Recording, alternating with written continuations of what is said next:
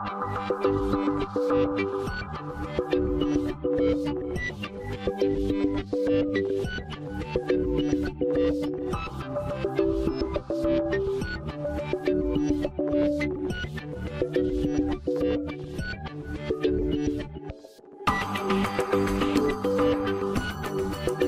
Dr. Fakir Roberi, and this is bone and joint infections in adults. Bone and joint infections are a group of infections that affect various bones as well as joints, and occasionally if there is a hardware in place of a joint. These infections are generally complicated and often require hospitalization as well as long-term antibiotics, sometimes even lifetime antibiotic therapy to suppress the infection.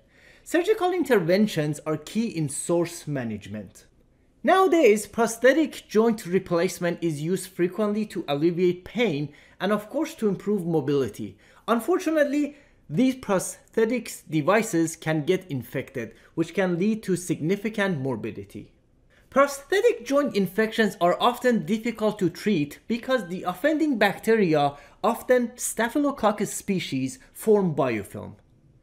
Biofilm is essentially a polymeric matrix that allows single-cell bacteria to behave like multicellular organisms within the complex communities that they form within the biofilm. Inside the biofilm, these bacteria are protected from the host immune cells as well as antibiotics, because most antibiotics cannot penetrate the biofilm. A big exception is rifampin, which I'll explain shortly. The primary reason for the protection inside the biofilm is essentially the fact that there is no blood microcirculation inside the biofilm in order to deliver antibiotics and host defense cells. In addition to Staphylococcus species, Pseudomonas is also very capable of forming biofilms. There are several steps in the life cycle of a biofilm. Planktonic cells are essentially the bacteria that flow in the environment, and this environment could be the host, for example, the blood. The first step is for these bacteria to attach to a foreign object, oftentimes foreign hardware in the host. They can also do this occasionally with bone. The second step is irreversible attachment to the object by losing their flagella and producing biofilm matrix components.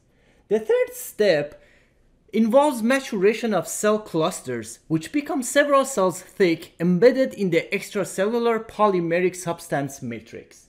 And then once the biofilm is fully mature, it provides this environment for these bacteria to grow, where they are protected from antibiotics as well as they have protection from the host immune cells. And the final step is the dispersion process, where these bacteria get released from biofilm, they regain their flagella, and they can continue to go back into the environment and infect other cells in the host. Osteomyelitis is a progressive infection that involves inflammation as well as bone destruction and new bone formation. It is generally classified into hematogenous osteomyelitis as well as contiguous osteomyelitis. Hematogenous osteomyelitis, which is often monomicrobial, it is more common in pediatrics. So 85% of the cases occur in pediatric patients. Hematogenous essentially means that the source of bacteria is from blood, so bacteremia leading to osteomyelitis. In adults, this could be due to injection drug use, central venous catheter. It usually affects the vertebra, which we refer to as vertebral osteomyelitis. For contiguous osteomyelitis, which is usually polymicrobial, it is either secondary to direct inoculation, often after trauma, surgery, or prosthetic implant, or it could be secondary to vascular insufficiency, especially spreads from surrounding soft tissue or ulcers to the bone. This is common in skin and soft tissue infection, especially in diabetic foot infection. Let's take a look at reliable resources. IDSA has several guidelines that are useful for osteomyelitis.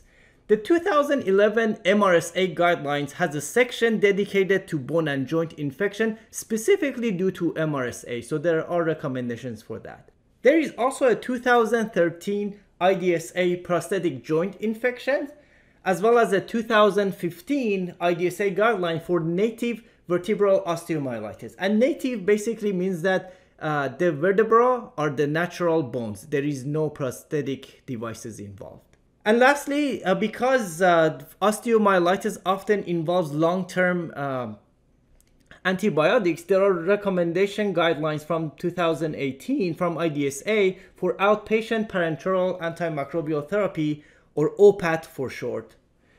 And of course, there is a IDSA guideline under development for bone and joint infections. The first learning objective is, given a patient case, differentiate between various bone and joint infections.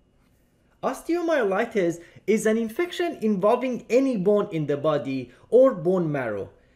Osteomyelitis of the vertebra is specifically called vertebral osteomyelitis. Infectious arthritis is an infection of native joints that can be caused by bacteria, viruses, fungi, or parasites.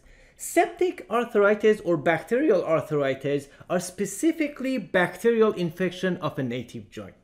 And lastly, prosthetic joint infection is the infection of prosthetic joint, and its diagnosis depends on presence of a sinus tract that communicates with the prosthesis, as well as the presence of acute inflammation.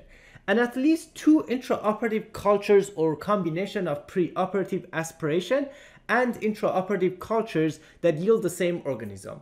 Now, if instead of 2 cultures, only 1 culture grows an organism, but it is a virulent microorganism such as Staph aureus, that also constitute diagnosis of prosthetic joint infection. By aspiration, I'm referring to basically when we draw fluids from the joint, so synovial fluid aspiration. We will focus on native vertebral osteomyelitis and prosthetic joint infection. Let's take a look at the clinical features. For native vertebral osteomyelitis, or NVO, there will often be back pain, tenderness of the spine, fever, as well as neurologic impairments, because this involves the inflammation of the spinal cord. Prosthetic joint infection, of course, involves joint pain and joint effusion, as well as fever, erythema, and warmth at implant site. For both of these, imaging is key. MRI is the most common one, but we can also use some other types of imaging. Now, when it comes to testing, there are non-specific biomarkers for inflammation specifically. So the most common one are ESR and CRP, so C-reactive protein and erythrocyte sedimentation rate. Now, you will see that CRP will increase and decrease faster than ESR. So ESR often lags behind CRP, but both of them are pretty sensitive. And of course, the white blood cell will also be increased. Now, keep in mind that CRP is elevated after surgery and returns to normal within weeks. Therefore, serial post-operative measurements are more informative than a single value. And for prosthetic joint infection specifically, diagnostic arthrocentesis is very helpful, and this is where we get synovial fluid analysis. Blood cultures are important for both of these infections, as well as baseline ESR and CRP, and imaging with MRI or alternative scan. For NVO specifically, CT-guided drainage of abscess is very important for source control. Synovial fluid analysis can be used to distinguish between septic arthritis, which is infectious, to distinguish that from non-infectious inflammatory arthritis, often due to gout. And the way you can distinguish between septic arthritis and inflammatory non-infectious causes such as gout is that, for example, when you get a culture of the synovial fluid, obviously nothing will be growing in a non-infectious cause, but it will often be positive. For example, Gram stain will show something preliminary for septic arthritis. Another thing you can look at is glucose. So you can see that the glucose levels in the synovial fluid is often greater than 25 milligram. But because if there are bacteria growing in it, they will be using the glucose as food in order to grow. The glucose levels will be low if there is an infectious cause for the arthritis. Another thing you can look at is the PMNs or SEGs. Normally there should be less than 25% segs in the synovial fluid. In an inflammatory process, there will be greater than 50%, but if it's due to infectious causes, it's often more than 75% of the white blood cells in the synovial fluid. And of course, you will remember from week 1 that neutrophils basically for the most part are segs. Another word for it are PMN or polys. And then so these are the mature neutrophils, and the immature neutrophils are called band cells. So the number of mature neutrophils will actually go above 75% of white blood cells in the synovial fluid.